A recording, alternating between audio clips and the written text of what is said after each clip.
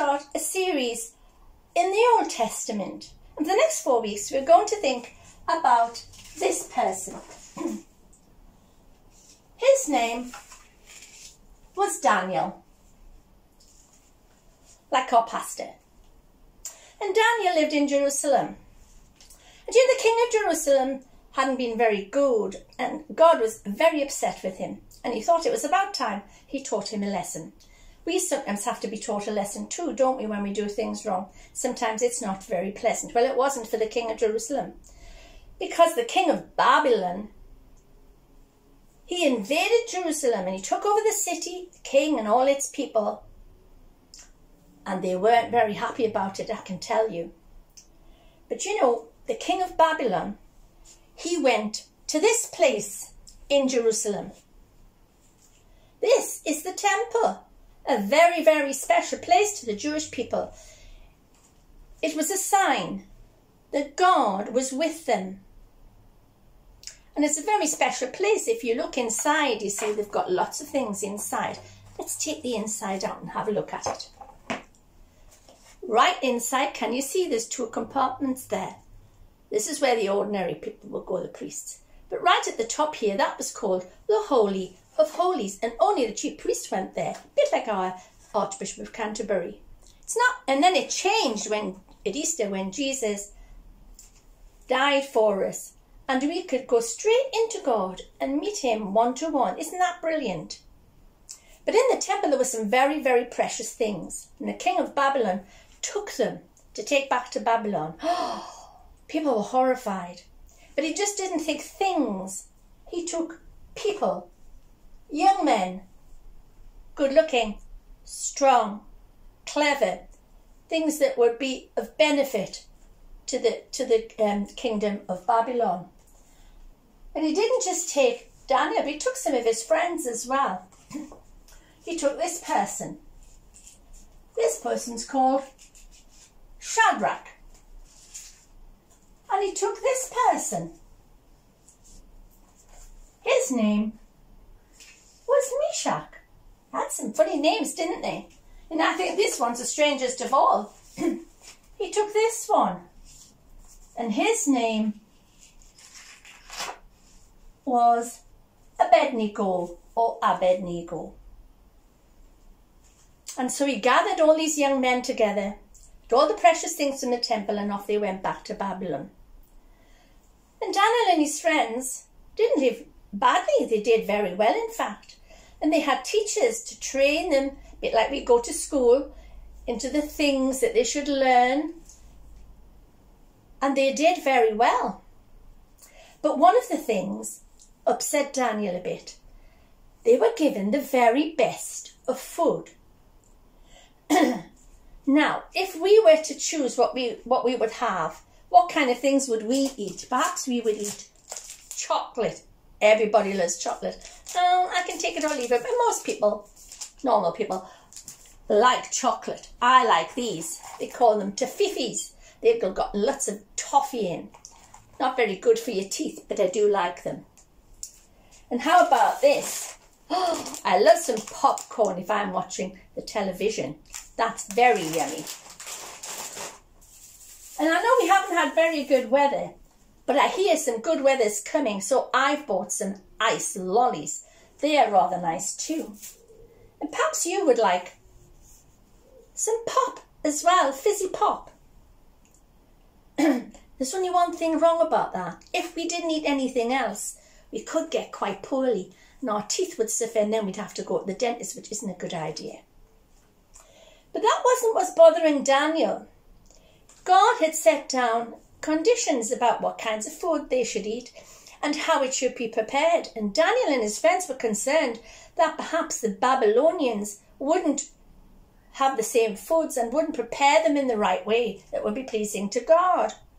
So they said to their teacher, "Excuse me, but would it be all right if we ate vegetables instead of the food that the king's provided?" "Oh, I don't know about that," says the teacher. King very strict on these things. And if you didn't look very well after eating just vegetables, the curtains for me. Dan said, "Don't worry, I promise you that if you let us eat vegetables, we look just as good as anybody else. And so they did.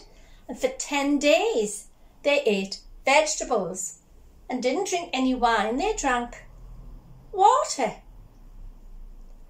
And you know, at the end of the 10 days, the 4 friends looked better than all the other young men. So much so that the king noticed. He says, what's different with these? What have they been doing that these haven't been doing? Of course, the teacher had to tell him. He was the king, after all. And the king said, well, why doesn't everybody eat the same food and then they'll all look like this?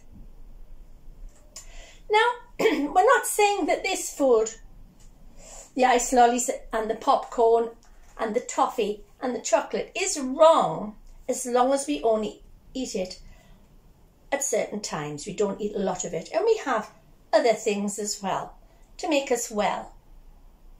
But you know, the message here is not so much what we eat, but how we do it. Not the food that we eat inside, but the stuff that feeds us our lives.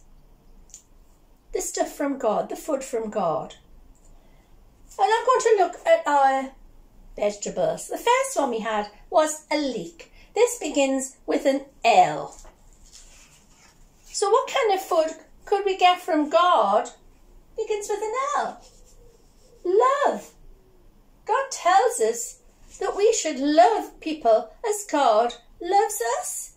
Wow, that's quite a tall order, isn't it? We should love people even when they're not kind to us, even when they're not particularly our friends. What else did we have? We had carrots. They're very good for you. Apparently they make you see in the dark. I don't know about that one. They begin with a C. What food can we get that begins with a C? God cares for us, and he wants us to care for each other, to be compassionate and to help one another. I've got a turnip here. They are very good for us too. That begins with a T. So what food can we get from God that begins with a T? Trust. We can learn to trust in God. And God wants other people to be able to trust in us, to know that even when things don't always go right, we'll always be there for them, just the way God is for us. And our last vegetable, a parsnip, begins with a P. What food can we get from God that begins with a P? Peace. God wants us to live in peace with each other, not to fall out over things. There are always going to be times when we don't always agree about things, but he wants us to be able to live together in peace and to appreciate each other's point of view. These are the things that God wants us to feed on. And if we do, then our lives will be enriched and we will have a close relationship with God, just like Daniel and his friends had, because they trusted in God and they did what God wanted them to do. It says in the Bible, those who hear the teaching of God and obey it, they will be truly blessed. We find it in Luke chapter 11 and verse 28. Those who hear the teaching of God and obey it, like Daniel, they will be truly blessed, like Daniel. Daniel could understand dreams and visions from God. That was a very special thing, wasn't it? And you know, God will truly bless us with all sorts of things if we just trust and obey him. Can we say that again as we close?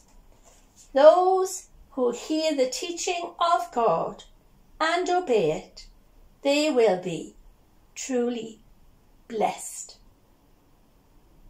Our song this morning is about living the way that God wants us to live. God loves us, so we should love each other.